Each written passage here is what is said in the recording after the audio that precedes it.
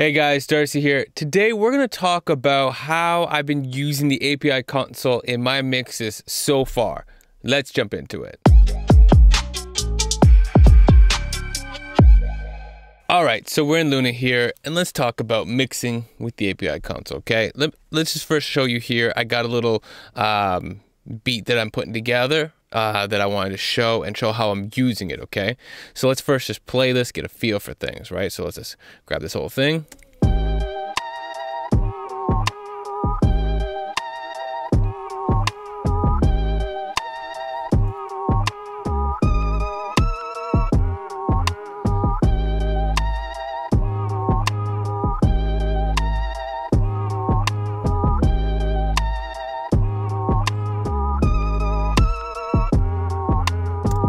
All right, so we got a good vibe going here, okay? So let's bring this up. Let's bring up the mixer so we can see all of our inserts and the console specifically, okay? So we can see we got a console layout here pretty much almost on every track. I didn't put on the hats yet because I just didn't think to put it there.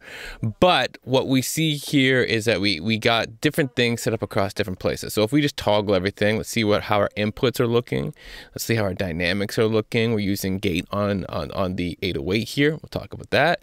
And we're using a little bit of EQ on a couple of the tracks, but yeah, so let's first off talk about the 808, okay? Let me just take off this gate and I'm gonna go focus on a specific part, okay? So the first part here in this setup, the 808 is basically playing in, you can see there's an automation curve. It's playing as basically like a one shot. Like when you hit it, it just plays through the sound. I'm using Sublab for this one. So essentially the sampler will play straight through in this part. So let's just solo this and listen to it. Right? But then over here, you can see that the loop pops up and we have that automated to come in. So we basically are turning it on, right? And I felt like that the loop was just hanging too long and I couldn't see within the application a way to really shorten that other than, you know, changing the notes, but it still hangs a little bit afterwards. And whether or not there's an option in this plugin, what came to mind first for me, because I had my console open, was to actually just use a gate. So I basically put this gate on, I'm gonna play it, I'm gonna turn it on so you can hear essentially what it's doing.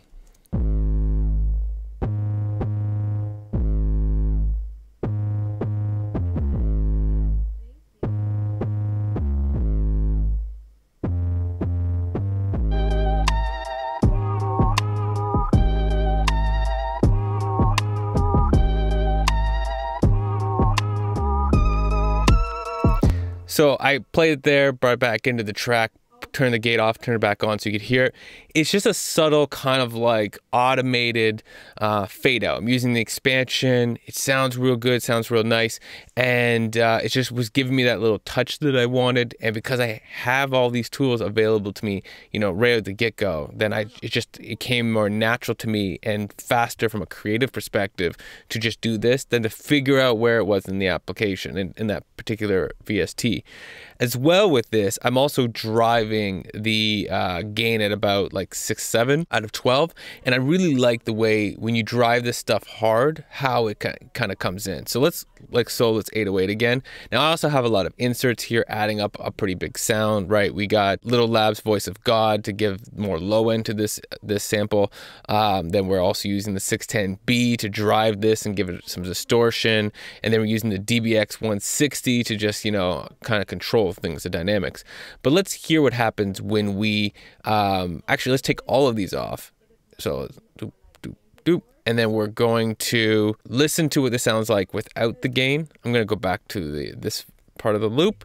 We're going to listen to this with the gain lower, and then we're going to press it back in and just see what it's adding. And I'm going to go over all the way to 12 so you can really hear the kind of like distortion it gives and how it's still transparent. All right, so let's take a listen.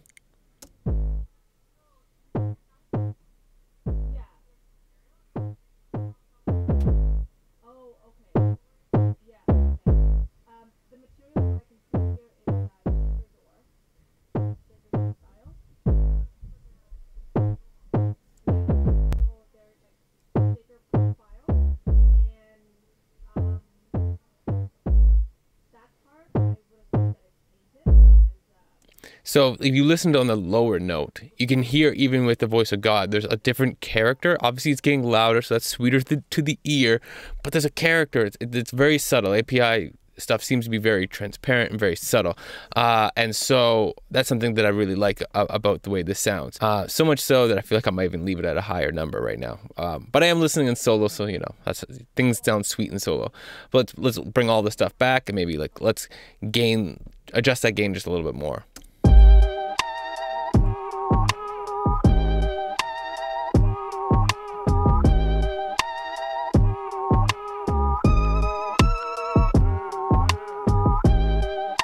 Yeah, I'm gonna leave it around there. Okay, so now that's one example of stuff that I'm using here. I'm also using a lot of the EQ in kind of very obvious ways. I really like and appreciate just the more it makes you kind of not, you know, try to EQ graphically all the time. You know, you're just kind of listening. Okay, maybe something around here. Maybe I dial it up really, really high and then adjust. So like, let's take this for example. Let's listen to this sound here. And I'm going to take one of these bands and I'm going to gain it really high, adjust different places, and get a sense for what that sounds like. So let's listen.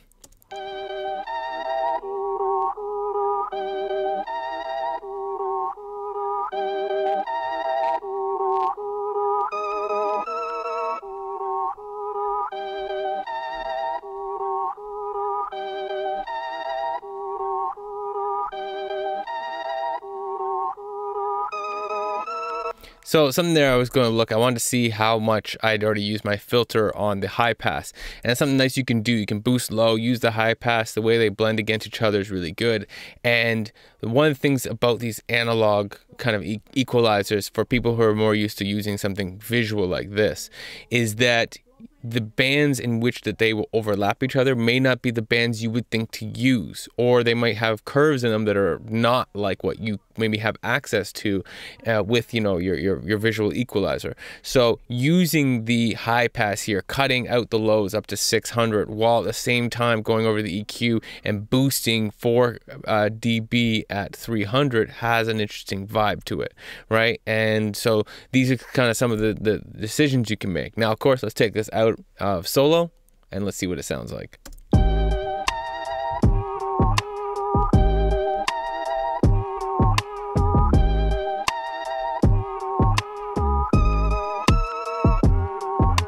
All right, so we got a vibe here. Now I have another track. I'm gonna bring this one in and I wanna just kind of go through this one from scratch. I have capital chambers already set on it just to give it a little bit of sweetness, but I've done nothing in terms of the actual mixing. So I'm gonna bring up the whole visual of the console on the left and let's run through this. And I'm gonna do this stuff live in terms of what I feel, and then you just get a sense of, you know, a little demo of how you can utilize this, you know, on the go and how quickly creative it can be. So let's do this. Let's go loop it properly.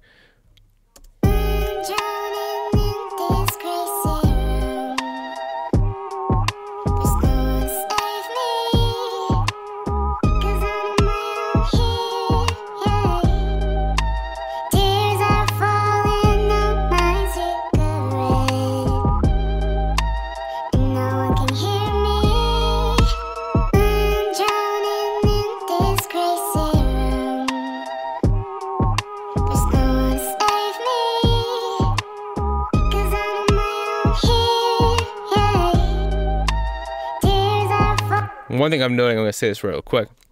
The more I gain it across with the low pass, yeah, the higher the gain gets, I feel like it brings in more high in the saturation. And so the low pass I have to increase. Where when I bring it lower, then I back the low pass off. Just something that I'm like picking up as I'm doing it in the moment. Let's go back.